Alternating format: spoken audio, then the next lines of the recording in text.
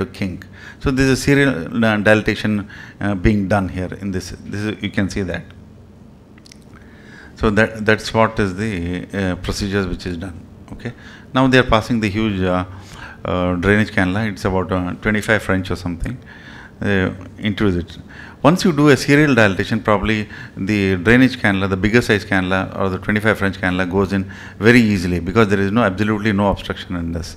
So this can be accomplished if you are quite experienced. Probably will take about 3 minutes or 4 minutes to introduce one of the cannulas. And if you have 2 persons, one can introduce in the jugular and one person can do it in the femoral area. It's much easier. So, okay.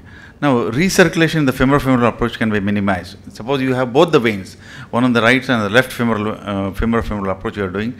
The position of the cannula is the most important. One, the drainage cannula should be below the diaphragm, above the renal veins, and the return cannula in the atrium, a little bit higher up.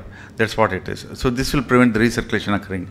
If you are using a femorojugular approach, then there is no question of recirculation. Only the tips of both the drainage and remission cannula a little bit far away. That is the idea. So recirculation is one of the major limitations of a VV ECMO if you are doing that. So factors which increase the recirculation